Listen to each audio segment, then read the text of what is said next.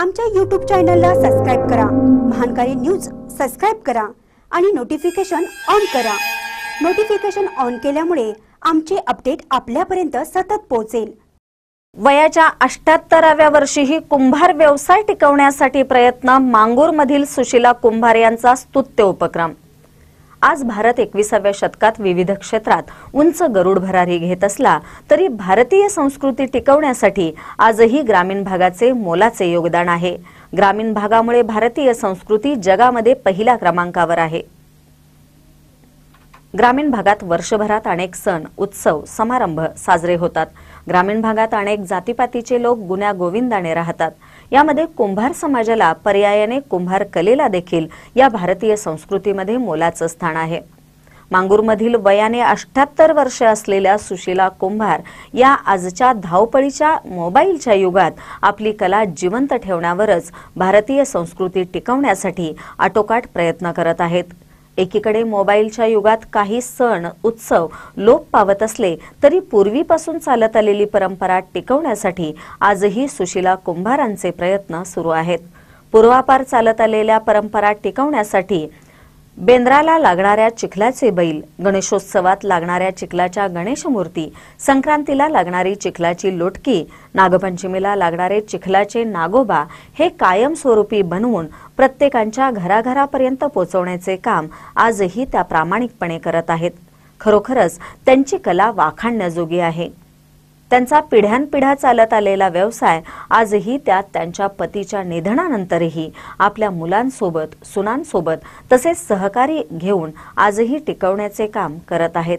यावेळी बोलताना सुशीला कुंभार म्हणाल्या की आज ग्रामीण भागात भारतीय संस्कृती टिकवण्यासाठी आम्ही प्रयत्न करत आहोत।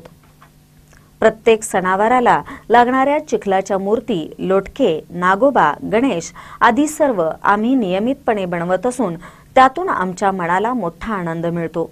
सण, उत्सव साजरे करताना सर्वांमध्ये मिळून मिसळून राहतो, असेही त्यांनी यावेळी सांगितलं। महानकारी न्यूजसाठी मांगूरहून तानाजी बिरनाळे।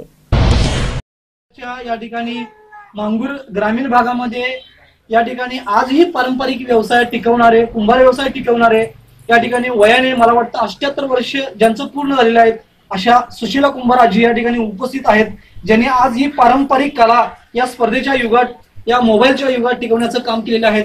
आजी, आपलं नाव काय या ठिकाणी? सुशीला लक्ष्मण कुंभार। आजी, आपण किती वर्षापासून हा कुंभार व्यवसाय या ठिकाणी करत आहात?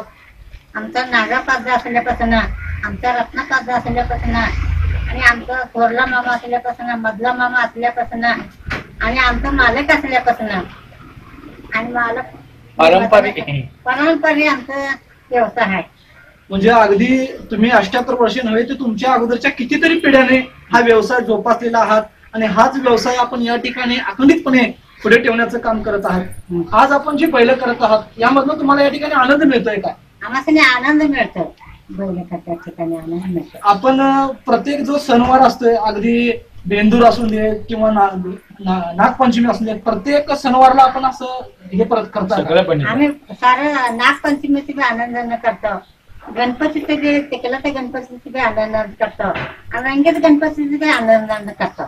म्हणजे अगदी जे पूर्वजापासून जे पारंपरिक व्यवसाय चालत आलेला, अगदी नागपंचमी असू देत, गणेश चतुर्थी असू देत, बेंदूर असू देत, प्रत्येक सणाला, संक्रांती असू देत, प्रत्येक सणाला जी चिखलाची जे काही मूर्ती असू देत हे करण्याचं काम आपण केलेलं आहात। खरोखरच आजच्या या मोबाईलच्या युगात, स्पर्धेच्या युगात आपण आपली भारतीय संस्कृती टिकवण्याचं काम आजी आपण केलेलं आहात।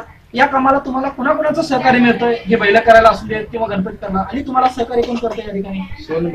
सोनबाई आणि कोण? आमचा नाव काय त्यांचं? प्रकाश लक्ष्मण कुंभार। हा, म्हणजे अगदी तुमच्या कामामध्ये तुमचा मुलगा असू देत, सून असू देत, नातवंडे असू देत, हे नेहमी तुम्हाला सहकार्य करतात। धन्यवाद आजी, आपण आमच्या या महानकार्याच्या मुलाखतीमध्ये सहभागी झालात। आम्ही विचारलेल्या अनेक प्रश्नांची उत्तरं दिलात। आपली पारंपरिक कला, भारतीय संस्कृती टिकवण्याचं आपण काम केलेलं आहात, त्याबद्दल मी आपल्याला धन्यवाद देतो।